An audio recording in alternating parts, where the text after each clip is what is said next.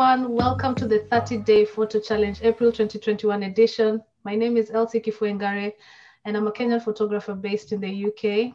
So for the whole month of April, I'll be sharing with you photo stories from BIPOC Women Photographers, and we have one with us now. Would you like to introduce yourself? Hi, I'm RoGina Montgomery. I am a portrait and documentary photographer from Chicago, Illinois.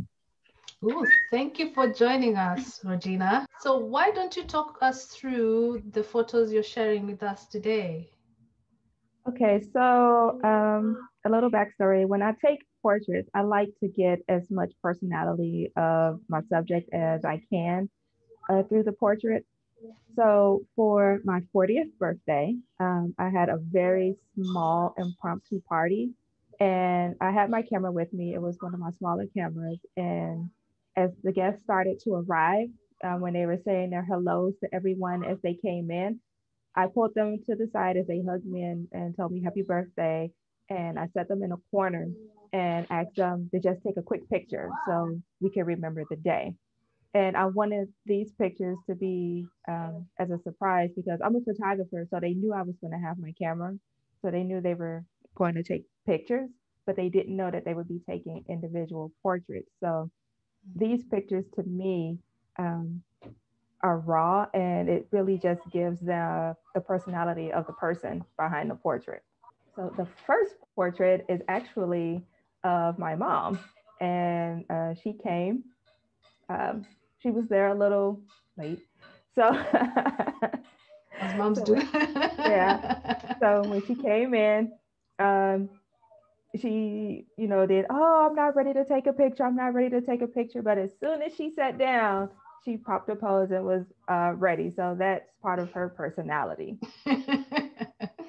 The second picture is actually of one of my oldest cousins and his wife that I very rarely get to see. So I was really surprised. Sorry about that. I was really surprised that he actually showed up. So I knew I wanted to get a picture of them. Yeah, it's like I missed him so much, and I was just so surprised to see him. And I was just like, "Hey, come on, hurry up, take a picture." And he actually came in right as the party was getting ready to end. So it's one of the last pictures of the night.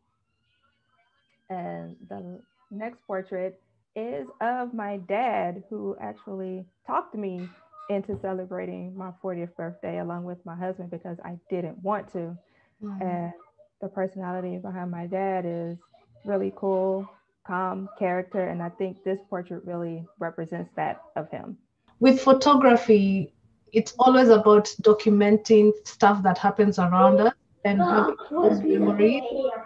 Mm-hmm. These photographs, even though they're planned, they're not necessarily planned in a sense. Right. Do you understand where I'm going with that? Right, because when I knew I was going to take pictures of the guests at my party, but I also wanted to kind of enjoy the party. So as the guests started coming in, there was this empty stool, and I'm like, "Oh, come right here, take this picture right quick." And it just became the photo spot when guests came in. And to me, when you look at these portraits, you don't even necessarily know they're from a party, which makes them even more special to me. And that's the whole point of it, right? Because every photo people take, even though they don't look like what you expect them to be, when somebody starts telling the story behind the photographs, and then you're like, oh, okay, is that why you took that photograph?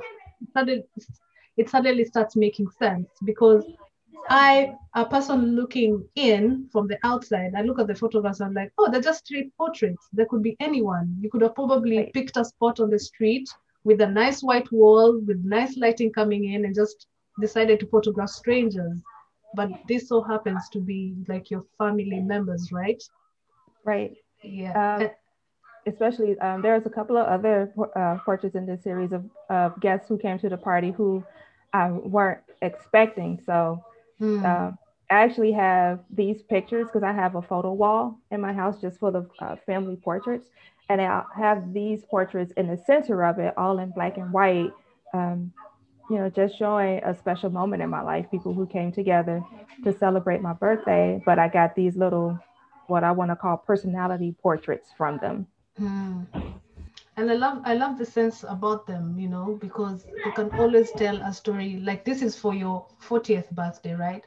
But they have other layered stories behind them, right? Like the way you said your cousin, you've never seen your cousin for so long, but he turned up. You could even wonder, you could even ask him, like, what made you come to my birthday of all days? And I was doing this thing and documenting my life, right? And Right. celebrating my life. So did you get to ask him that question? Like, what happened? But yeah, I asked him and he was like, oh, he called me Big Cuz, even though he's the oldest cousin. Oh, because I heard it was a special birthday. I had to show up. And I was just like, oh, thank you. Yeah. I didn't even know um, he knew about the party since it was so last minute. yeah. And we posted it on social media and he doesn't even have social media. So that Mm, made it even more special. Like it just got around to him word of mouth mm, and he showed up. yeah. Which is another Yeah. thing. It makes those photographs really, really special to you, right? And the stories Yeah. behind them. And you can always share these stories with other family members who weren't able to come, or even with your kids later on, right? When like you're Mhm. flipping through that family album, which you don't do anymore, right? Well, Uh, I actually, my parents had photo albums and they just gave them to me for my birthday one year. And that's how I got into photography yeah. from wanting to just continue what my dad was doing. And one day I'll get to it. I have a folder on my computer called Family Yearbook, and I have my kids' photos in there. And I'm going to get around to making a yearbook for them. I just don't know when. I was actually that was my follow-up question. Like, do you see this project being a photo book? I eventually want to get around to photographing all the members of my family, just a quick snapshot that's not like as part of a party, and use it as part of our family tree. Mm, It's just, as you know, with things with COVID, it's kind of hard, but it's always been in the back of my mind just to take individual portraits and then family portraits and then a big family portrait, like from a family reunion or something. yeah. Uh, I wanted it to happen last year. It may not happen this year, but I know it's going to happen soon. Thank you so much for sharing your photos with us. No worries. So this next section is a fire question round. I thought it would be a fun way to ask you photography related questions. So just Oh, pick the okay. first one that comes to mind. Are you ready? Okay. I'm ready. You're ready. Okay, let's go. Fixed lens or telephoto? Oh, fixed. Lightroom or Photoshop? Lightroom. Color or black and white? Oh, color, even though I just showed a bunch of black and white images. Okay, DSLR or mirrorless? Mirrorless. And film or digital? Digital. Digital. Cool. Yeah, Yeah, I digital. was waiting to see what you're gonna say about the color of black and white because you just showed a black and A white bunch. series. Right. And, you know, and I struggled because I had a couple of series of my kids that are in color that I wanted to show, but then I remembered this and I was like, oh, it's cool. It's black and white. It looks documentary, so I can tell a real story about it. Mm, But yeah, my preference would be in color because to me, it to me a color picture you can travel your eye around it, whereas a black and white picture you concentrate on the tones mm. And the subject matter, right? and the subject matter. But with Yeah. a color portrait, you can like, oh, and the color can actually tell the story within the photo. So Mm, I yeah. kind of, yeah, I drift towards more vibrant colors when I do take a color photo. That's fair enough. We could have just said both. That was the other Yeah. option for all of them, All right, which I but I don't tell wanted to people pick to say. one. Honestly, I would say both for all of them. That's what I've been telling people, but I don't give that option. I No. just want you to pick one, And which is honestly, the reason those pictures are in black and white is because where they were taken, it was a big yellow wall, yeah, and it looked like mustard. And I was like, oh, this looks kind of bad against everybody's skin tone. So mm, I converted them into black and white, and I loved them. yeah. they look really, really good. And were they shot outside, as in like out This is indoors with? it's actually in the indoors. It's a basement, and I didn't bring an extra light or anything. It's one like recessed light in the ceiling of the basement, and I just had them sit under that light. And since the floor was white, it bounced the light back up on them. So Oh wow. perfect.